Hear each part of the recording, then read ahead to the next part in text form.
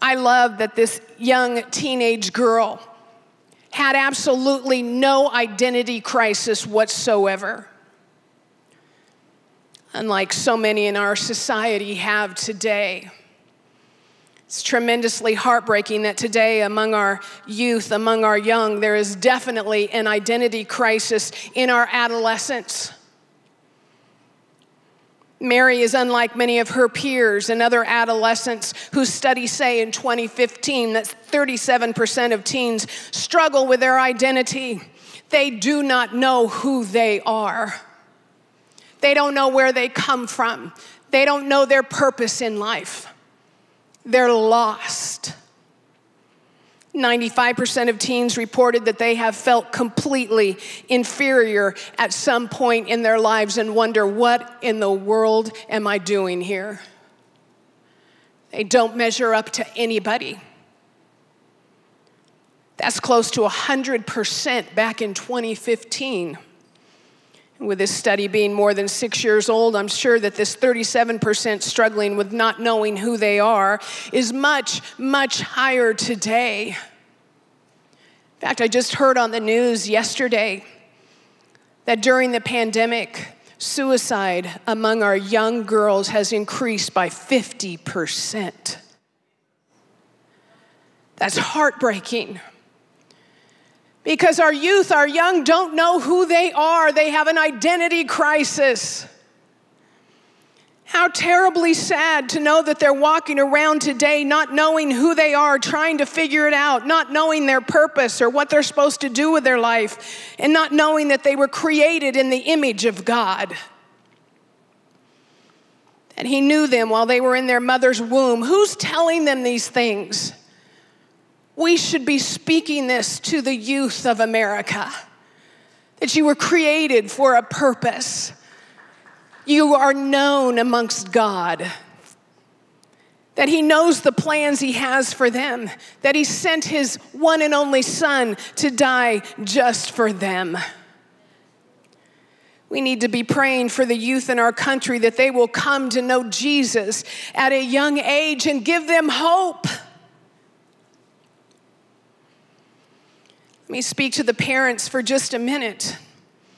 Let me encourage you to fulfill your responsibility that is spoken to you in Proverbs 22:6.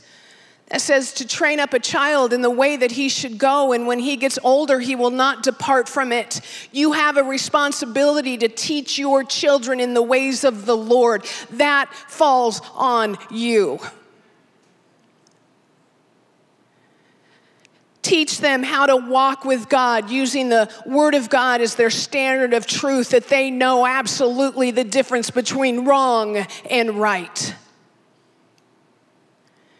Teach them how to pray at a young age. Doug and I did this with our children at the age of 2, 3, or 4. We would ask them, say your prayers, bless mommy, bless daddy. You know how that goes. But the reason behind that was we were teaching them how to pray.